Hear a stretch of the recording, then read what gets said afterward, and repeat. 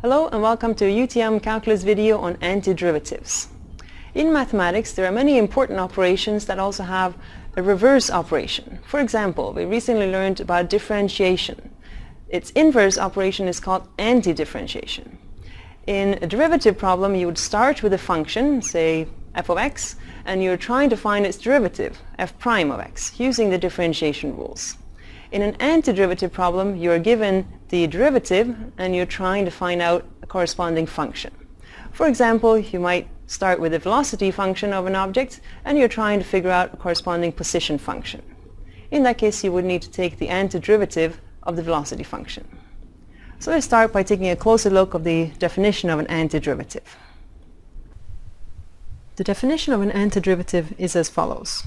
A function capital F is called an antiderivative of a function small f on an interval I if the derivative of capital F is equal to small f of x for all x in that interval. As an example, let's have a look at the function f of x equals x squared, and let's try to find the antiderivative of this function. If you knew capital F of x, you would need to differentiate to find small f of x. But now we are given small f of x. So we need to think of some function so that if you were to differentiate it, you would end up with x squared. For example, 1 over 3x cubed would work. This is because if you were to differentiate 1 over 3x cubed, you would end up with x squared. Therefore, this is an antiderivative. However, this is not the only antiderivative of x squared. For example, you could differentiate 1 over 3x cubed plus 1. The derivative of that is also x squared. Or, for example, 1 over 3x cubed plus 3. If you differentiate this, you also get x squared. Similarly, for example, 1 over 3x cubed minus 1.5. If you differentiate this, you also get x squared. This means that all of these are antiderivatives of x squared. This means that the general antiderivative of x squared is 1 over 3x cubed plus c, where c could be any constant. Let's think about what this means graphically. For example, consider the function 1 over 3x cubed plus 1, and the function 1 over 3x cubed plus 3, and the function 1 over 3x cubed minus 1.5. Looking at the graphs, we see that these are essentially the same graphs. They're just shifted up or down. This means that they have the same slope at the same points, so that they have the same derivative. For every differentiation rule that you've seen, there is a corresponding anti-differentiation rule. This means that you can check your work for an indefinite integral by differentiating to see if you get back to your original function. We'll see how in just a minute. But first, let's take a look at some basic rules for indefinite integrals. The set of all antiderivatives of a function is called the indefinite integral. The notation we use for this is the following. The indefinite integral of f of x dx is equal to capital F of x plus c. If and only if the derivative of capital F of x is equal to small f of x. The preceding example could be written as follows. The indefinite integral of x squared dx is equal to 1 over 3x cubed plus c. Let's have a look at a few properties of the indefinite integral. The first one is called the power rule. The indefinite integral of x to the power of n dx is equal to x to the power of n plus 1 divided by n plus 1 plus c, where c is any constant. Notice that n cannot be equal to negative 1 because that would give us division by 0. Therefore, we have a special rule when n is equal to negative 1. This indefinite integral is equal to ln of the absolute value of x plus a constant. Now let's have a look at an example. If we want to evaluate the integral of cube root of x, we would start by rewriting this as x to the power of a third. Now we can use the power rule. We would increase the exponent by 1, and then we would divide by the new exponent. This will simplify to be x to the power of 4 over 3, all divided by 4 over 3, plus a constant. Dividing by 4 over 3 is the same as multiplying by 3/4.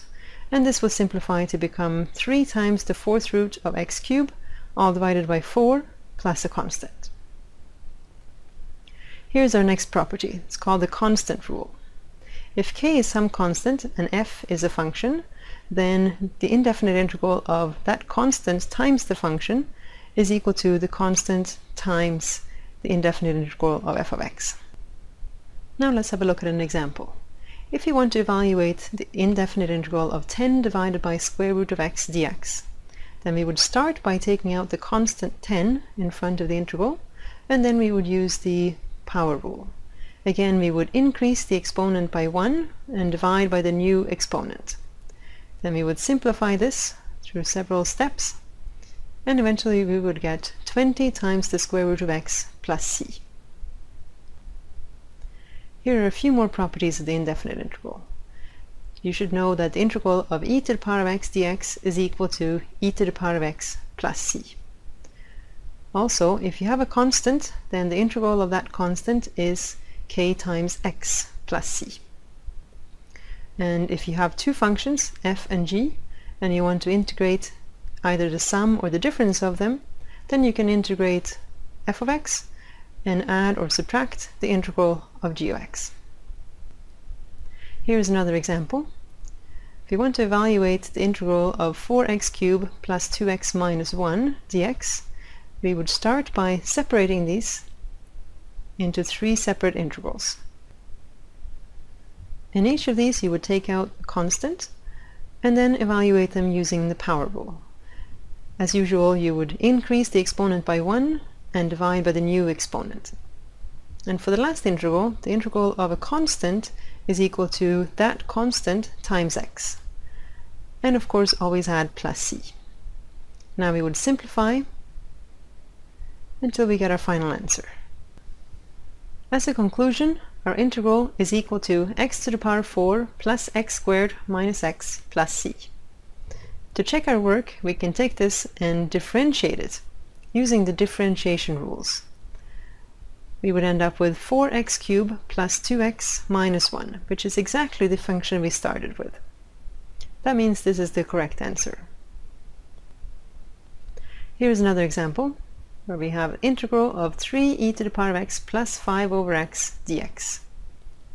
First, notice that this is not a power function because there is an x in the exponent. Therefore, we cannot use the power rule.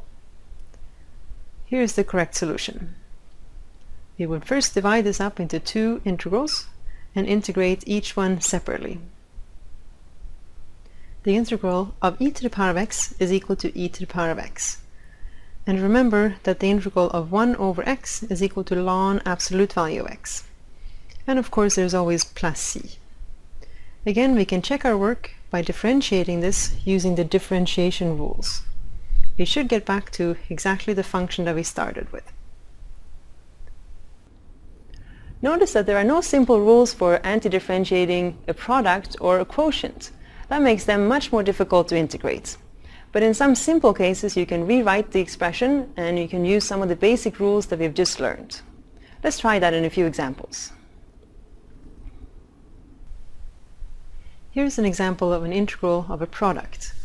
Notice that we cannot integrate this by simply integrating each part and multiplying the answers.